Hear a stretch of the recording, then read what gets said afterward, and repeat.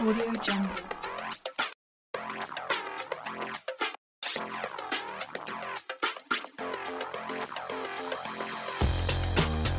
Audio Jungle. We're here celebrating the 8th annual Hamilton Behind the Camera Awards here at the Wilshire Ebell.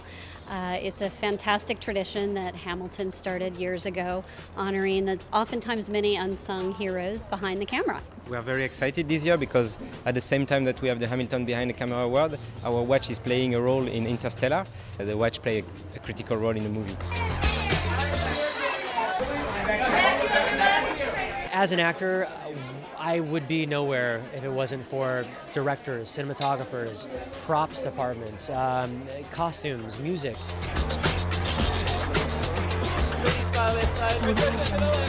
Sandra Adair is an incredible editor. We worked together on this movie called Boyhood. We shot a week a year, and they edited for a month every year. So she basically spent 12 months editing this movie, which is a phenomenally humongous amount of time in an editing room on one project. And she just edited it with such grace and found such beautiful moments, and she's just so talented. I'm really happy that she's being celebrated.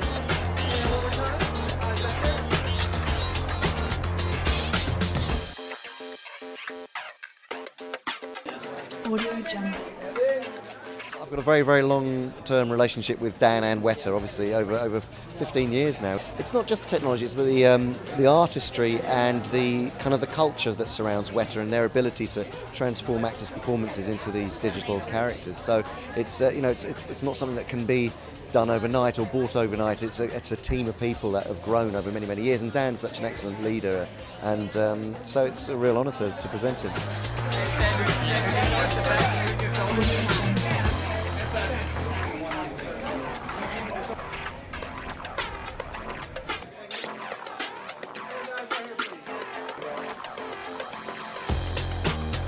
Audio Jungle.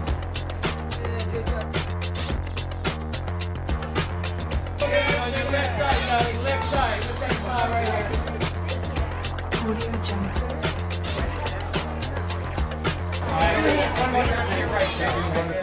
What Nora and Ido and Teddy did with this movie is really special. I mean, there's great stories of Graham Moore sitting down in Nora's apartment with Ido trying to get this movie off the ground, sitting in that apartment, you know. And I suppose it's that idea is, you have to, believe in your projects, and they really believed in this.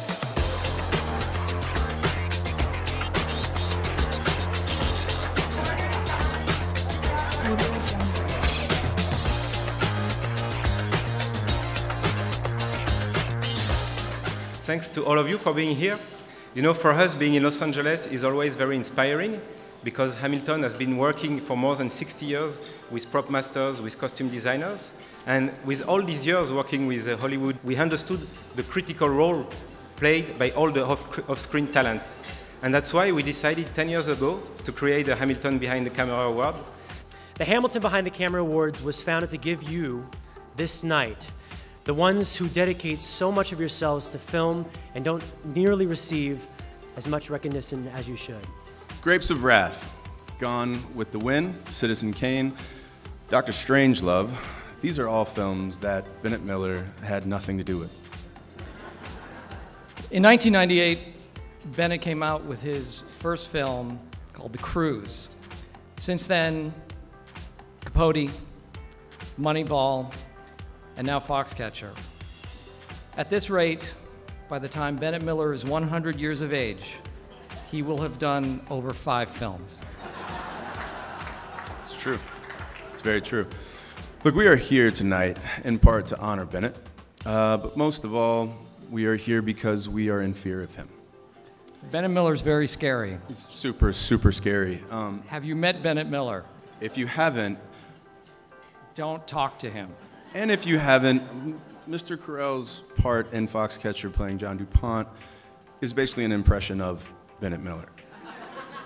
He is one of a kind. He is a true visionary. He is honest. He is somebody that we both respect, and we've entrusted all of our careers to. and we couldn't be happier to be here tonight. Yeah. Seriously, there's no one else in the world that I would follow into battle. We love you, Bennett. Ladies and gentlemen, Bennett Miller. Thank you guys, and thank Hamilton, and thank you all for having an award that takes a minute to recognize the kinds of contributions that actually get the films done. Thank you. Writing something great is even harder. J.C. Chandor makes it look easy. And while it looks easy, it's not. JC's back there sweating, not sleeping, writing draft after draft after draft.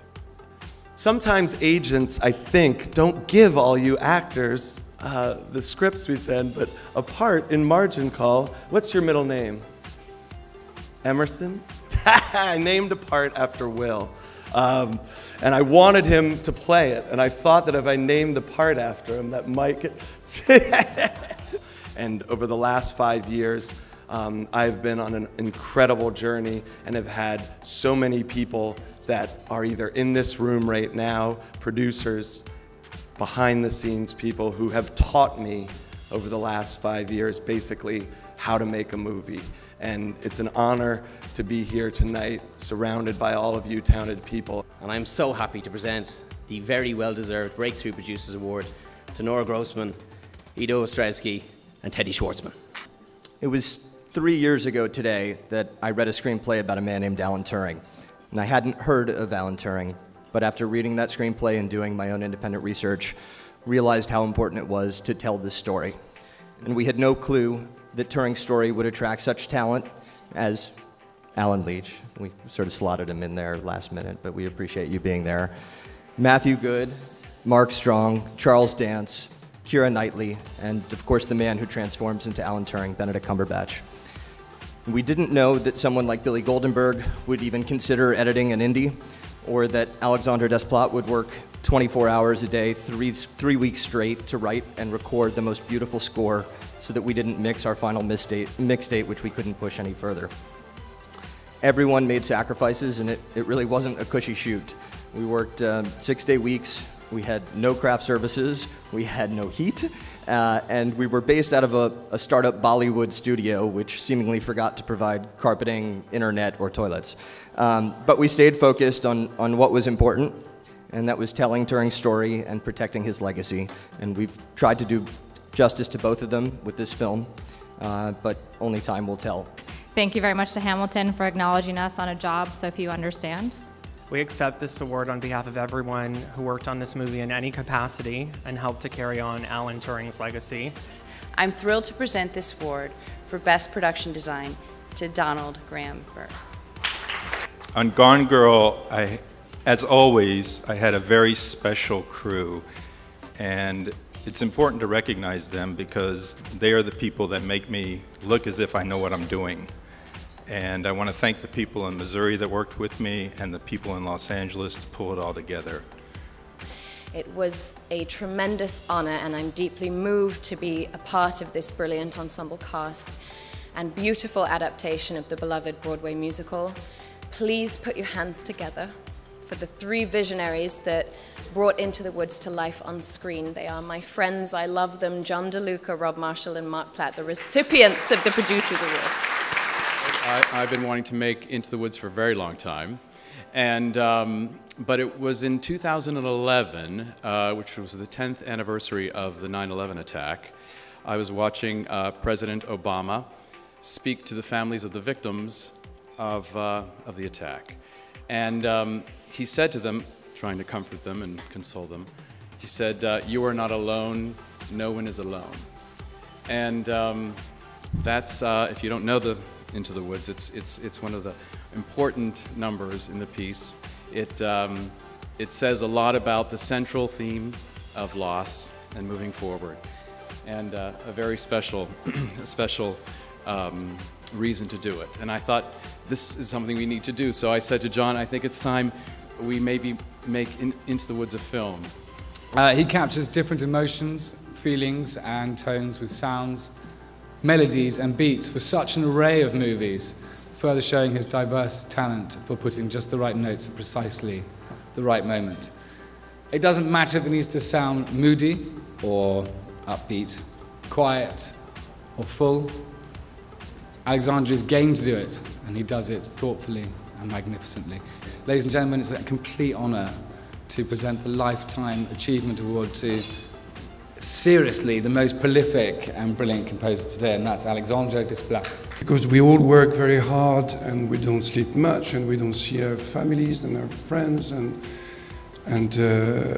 we always complain that it's so hard, but why do we do this job? Because we love it, I guess. And I see all these films and all these pieces of films, and I realize that it's joy and it's excitement. And I see them just now as if it was the first time. One of the directors I've worked with, and there's other people here I've worked with without having ever met them, on Benjamin Button or on Wes Anderson's movies. But tonight we have Morten Tildum, who's the director of Imitation Game. We met when the movie was completed, and he asked me to try and write the score in a very short time. So we're back to when I started. I had only a few weeks to write and record. But you all know that when you work with a director who has a strong point of view, taste, energy, and a great musicality, everything is much easier. And thank you, Morten, for that. You know, there's three moments maybe in my journey on a film. I guess the first one is when you get the story in your hands and you see the film and you're excited because that's something you've never done. It's a world that you're discovering that you've never seen. The second is when, after long hours of work or nights, you finally find the chord or the melody line that you were trying to achieve. And the next moment is when you hear it in the studio, on the podium. And believe me, it's an incredible sensation. I wish we could one day go all together on the podium and feel what it is to feel an orchestra blasting at you just by a movement of your hand, or playing with just one hair of the bow, pianissimo.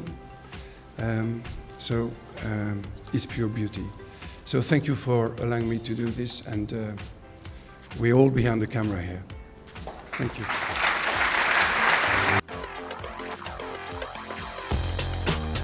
Audio Jungle.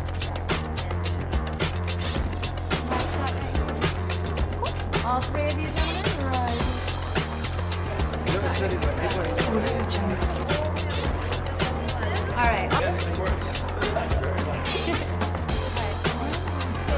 And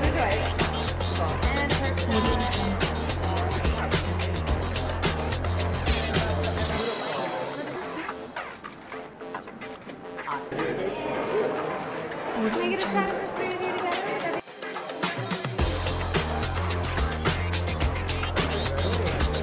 Can I get a photo of all of you? Beautiful. Ellen has such a hard job, and she is so talented and amazing and really such a major aspect of the show that I was just super happy to be here because she's honestly so great. Get a photo of the three of you. Get a photo of you guys. Let me count all of you together. You guys are killing it. And straight up. I've known his work for a very long time, but now I'm intimately involved in it in the Imitation Game. And the main theme of that for the film that he created is so staggeringly beautiful. Having all these people around me, of course the producers, director, actors of Imitation Game is a joy, but also all the other people in the room. I have to thank Hamilton for that, and LA Confidential. Audio Jungle.